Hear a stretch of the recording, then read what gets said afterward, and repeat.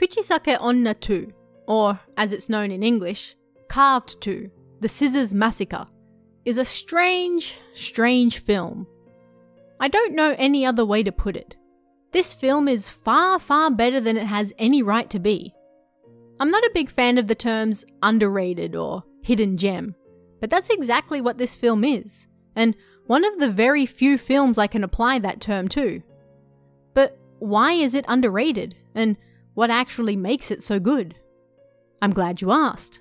Let's take a look. There will be spoilers throughout this review, so if you haven't seen the film yet and want to do so unspoiled, then you should probably go and do that first. As you can no doubt guess from the title, Carved 2 is technically a sequel to Carved, the Slit-Mouthed Woman, or simply Kuchisake-onna in Japanese. This film was released in 2007, 1 year before Carved 2, but it's only a sequel in name. The stories have nothing to do with each other than the fact that they both feature a Kuchisake-onna, and not even the same one. Thus, you don't need to watch the first to understand the second. They're not related at all. I will cover the first film on this channel at a later date, but Carved 2 really is something special, so I wanted to do it first. Carved 2 was released in Japan on March 22nd, 2008, and stars Asuka Rin, one of my favourite actresses, in one of her very first roles. She was only 16 at the time of filming, making her the same age as the character she was portraying. Well, almost. She was actually a little younger in real life. But anyway. This is important because the film presents itself as an origin story. This is how the legend of Kuchisake-onna came to be. And here, she's just a high school girl. Why is that important? Let's take a quick look at the plot. The year is 1978, and Sawada Mayumi, youngest of 3 daughters, lives with her parents in a small town in Gifu Prefecture. She has a seemingly idyllic life. Both parents adore her. Her oldest sister Sachiko is about to get married, and the second oldest, Yukie, works as a hairdresser and is on the verge of being promoted to run her very own store. Mayumi has lots of friends at school, and even the occasional boy confessing his love to her, but she lets them down gently and kindly because her heart is set on another, Seiji, who is about to graduate this year and then move to Tokyo for university. The movie spends quite a bit of time setting up Mayumi's idyllic life, and it plays out like a fairly typical high school romance drama for the first 24 minutes of the film. For people expecting to see a horror movie, this is no doubt off-putting, and combined with the, let's just say, not fantastic acting, it's easy to see why many people would be turned off fairly quickly. Which is unfortunate, because this slow, almost dull build-up is necessary to drive home the horror that follows it. It turns out that Sachiko, Mayumi's oldest sister and the one about to get married, has an ex-boyfriend who is less than happy with matters. He rocks up to the family home one night with the intention of burning Sachiko's face with acid, and when he finds her in bed, empties the bottle on her. Only, it's not Sachiko in the bed, it's Mayumi, who is sleeping in her sister's much bigger room now that she is about to move out to live with her husband. 17-year-old Mayumi takes a bottle of acid to the face, and when her mother hears her screams and comes running, the unhinged ex-boyfriend brutally kills her. The father then comes running with his hunting gun and, seeing his wife murdered in front of his very eyes, shoots the man and kills him. He's about to end his own life when he suddenly realizes that Mayumi is still alive, but now horrifically injured. This scene comes out of nowhere and sharply contrasts with the slow, peaceful, almost boring build-up that precedes it. It's a shock to the system and a reminder that, yes, you are watching a horror film, and things all go downhill from here. Mayumi undergoes surgery, but the doctors are only able to do so much for her facial injuries, and so she resorts to wearing a mask to cover her disfigurement. What follows is an intense look at how tragedy can beget more tragedy in small Japanese towns, particularly in a time long before the internet, where gossip had to spread through actual word of mouth. Rumours quickly spread around town that Mayumi's father actually murdered the man and it wasn't self-defense. The other kids at school fear Mayumi and her disfigurement and call her names and whisper mean things about her behind her back. The idyllic life that the movie spent 25 minutes building up is destroyed in an instant by something that had absolutely nothing to do with her. She was simply caught in the crosshairs, literally in the wrong place at the wrong time, and now everything Mayumi has ever known or loved is falling down around her. As I mentioned earlier, Carved 2 was an origin story. It presents itself as a retelling of real events from history, using information from the Kuchisake-onna urban legend to make it seem like this is an actual story of who she was and how she came to be. It literally begins with, "This film is based on actual events that took place in Gifu in 1978. If you're familiar with the story, Kuchisake-onna was said to have first appeared in Gifu Prefecture around the start of December 1978, and was then first reported in the press on January 26, 1979, just over a month later. Kuchisake-onna fever swept the nation, and people were legitimately terrified that there was a woman in a trench coat roaming the streets and killing people. Carved 2 gives you that story of how she supposedly came to be, and there are neat little Easter eggs hidden throughout the film for people who are familiar with the legend. For example, Mayumi was on the track team at school until her accident, which has zero bearing on the plot, but explains why Kuchisake-onna can run so fast. She also enjoys sewing, making things for the boy she likes, and she takes this up almost full time after her accident. This explains why she has the scissors she's known for attacking with. There are also other neat tidbits, like being the youngest of 3 sisters, which is common across numerous variations of the legend. And, of course, the film is set in Gifu in 1978, said to be where Kuchisake-onna first appeared. Now, it's important to note that of course the film is fictional. It wraps up with a few text screens informing us that on May 18, 1978, a serial killer killed 13 people and injured 52 others. It mentions how the culprit was likely Mayumi, an alias, of course, like all those in the film. But due to the lack of DNA testing at the time, the case remains unsolved. None of this is true, and is simply part of the story and its framing device as a retelling of true events. This mixing of fiction with real elements from the urban legend does make for a compelling tale if you're already familiar with her story though. With that said, what makes this film so good, in my opinion, is how convincingly it takes Mayumi from a happy, bright, cheerful girl at the beginning of the film to a deranged, supernatural serial killer by the end. This part isn't spoilers, by the way.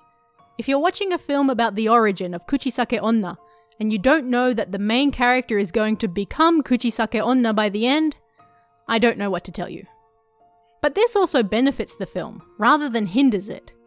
You know this happy girl is going to take a turn to the dark side, and it creates a sense of dread and uneasiness that hangs over the entire film.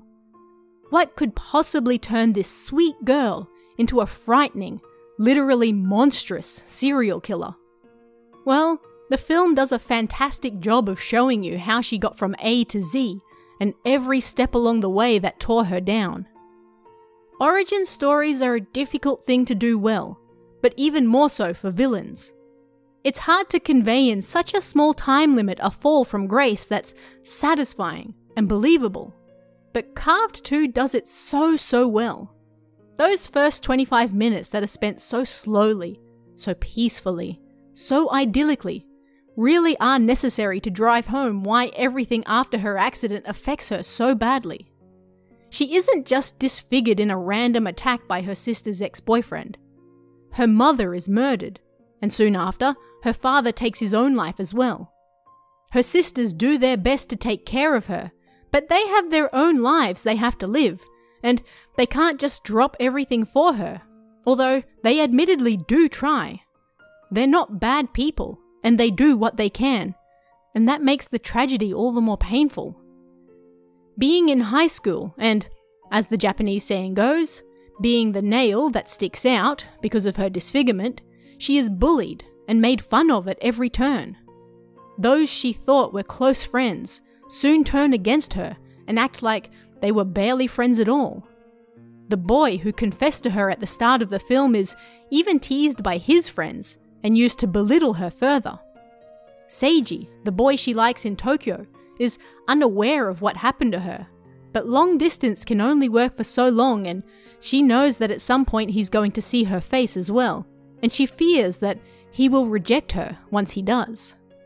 It's not an unfounded fear, because when he returns and she removes her mask and asks him, "Am I still pretty?" he's unable to hide his horror.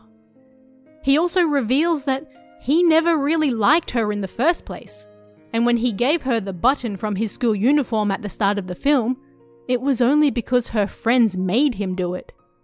He never liked her, not like that anyway, only as a friend. The film spends so long carefully building Mayumi and her happiness up, so it can then knock it all down, brick by brick, until there's nothing but a shell of a person left. You'd be hard-pressed finding someone who goes through as much trauma as she does in such a short period of time, and once it starts, it never stops. You feel every brutal blow that chips away at Mayumi's humanity, Mayumi's happiness, piece by piece, until there's nothing left of her. The final straw is when her own sisters turn against her, fearing that the killer around town may actually be their baby sister. And of course, they were right. Mayumi has been so traumatized that she doesn't even realize that she was the killer all along, having done so through various dissociative episodes. But when her sisters, her literal only remaining flesh and blood, the only people still supporting her, turn against her as well, her last bit of humanity fades, and Kuchisake-onna is born for real. This betrayal is too much, and even after they try to kill her and dump her body in the woods, vengeance brings her back, and she kills them both, symbolically and literally, ending all ties she has to this world. She ends with asking her dying sister, "Am I pretty?" as a little boy looks on in terror as she reveals her hideous smile to the world for the first time. This film, by all rights, has no reason to be as good as it is. The overall acting is not amazing, and at times may make you cringe with how bad it is. It's also not the most high-budget film around, and it's shot no differently to most cheap horrors you see around the place. But the story, and Asuka Rin's convincing performance as someone who is constantly beat down at every single turn, all by no fault of her own, elevate this to, honestly, one of the best villain origin films I've ever seen. Asuka has to spend the majority of the film with a mask covering her face, and yet manages to convey so much sadness and pain through just her eyes that it's hard not to feel depressed by the end. She didn't deserve anything that happened to her, and even if you don't agree with it, you can at least understand her turn by the end. And that is what makes it such a good film. Horror is many things to many people. Maybe to you, it's slashes. Maybe it's the lingering dread of knowing what's coming but having it constantly kept out of reach. Maybe it's monsters, or maybe it's people.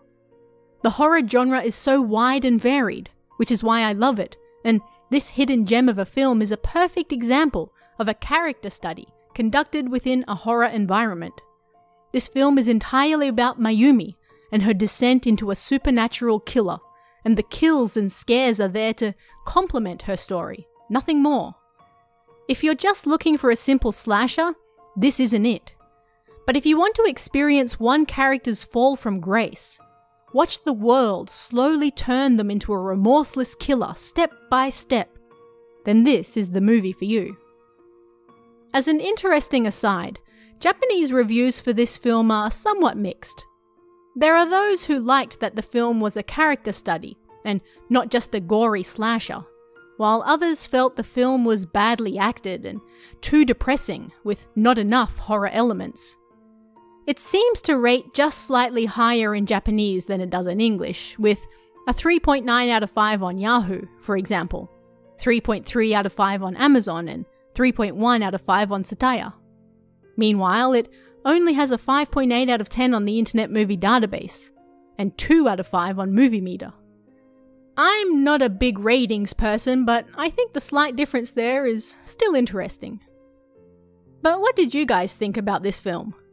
If you've seen Carve 2, let me know your thoughts in the comments below. I'd love to hear what other people thought of it. And if you haven't seen it yet, I highly recommend finding a copy and sitting down with it sometime. It's a fantastic example of what the horror genre can do when it chooses to focus on character and not just scares. But thanks for watching, and I'll see you guys again next time.